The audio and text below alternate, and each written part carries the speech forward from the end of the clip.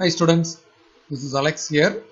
Example 4.25. Solve sin inverse x greater than cos inverse x அப்படின்னு கொடுத்திருக்காங்க.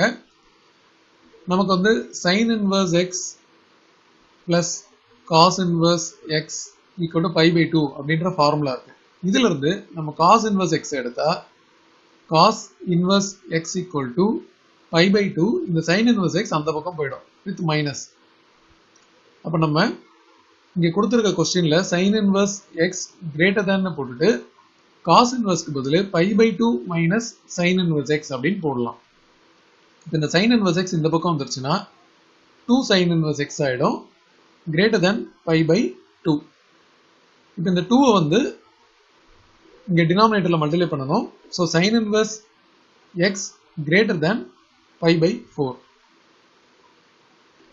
அப்ப இதில இருந்து இந்த sin inverse நம்ம இந்த பக்கம் எடுத்துட்டோம்னா x வந்து greater than sin pi by 4 அப்படினு வரும். sin pi by 4 வந்து 1 by root 2. அப்ப x வந்து greater than 1 by root 2 அப்படினு வந்துருச்சு. இப்போ நமக்கு இந்த எக்ஸ்பிரஷன் பாத்தீங்கன்னா நமக்கு இங்க sin inverse அப்படினு இருக்கு இல்லையா? sin inverse x ஓட டொமைன் பாத்தீங்கன்னா நமக்கு வந்து -1, 1 அப்படினு வரணும். இத நம்ம நம்பர் லைன்ல எடுத்தோம் அப்படினா -1 இங்க இருக்கு, 1 இங்க இருக்கு. இங்க வந்து x வந்து greater than 1 by root 2 ன்னு இருக்கு. சோ இது 0 தாண்டி இந்த இடத்துல 1 by root 2 அப்படினு வரும். So x greater than 1 by root 2 அப்படினா இது வந்து இந்த ரீஜன்ல இருந்து இந்த 1 வரைக்கும் கவர் ஆகும். அப்ப இத வந்து நம்ம x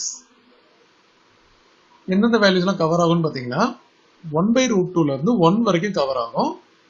இது 1 வந்து இந்த இடத்துல க்ளோஸ்டு பிராக்கெட் இருக்கு. ஏன்னா இந்த 1 வந்து இன்க்ளூடட். அதனால இந்த இடத்துல க்ளோஸ்டு பிராக்கெட் வரணும்.